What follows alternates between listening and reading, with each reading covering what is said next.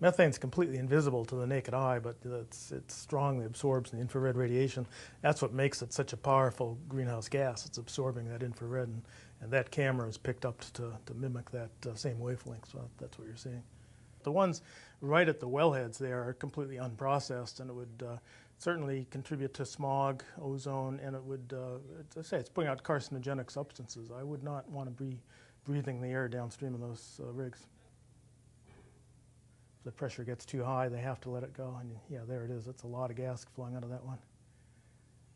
They have the capability of flaring it, that is burning it and turning it to carbon dioxide instead of just venting it like this. And from a global climate change perspective, that's a lot better because methane's such a potent greenhouse gas, but they don't like to do it because it draws public attention, it makes a lot of noise, it disturbs people. So they like to just have this venting, which, as you can see, without your fancy FLIR camera, you wouldn't know they're doing anything at all there.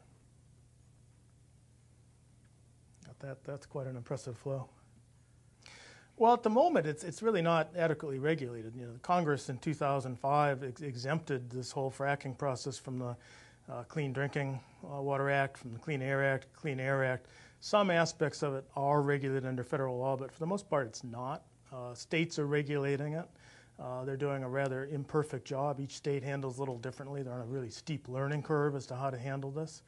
So it's very much under-regulated at the moment. I mean, it's a real need to get some federal leadership out there and really do a much better job of controlling the pollution, both of air and water, and these greenhouse gas emissions.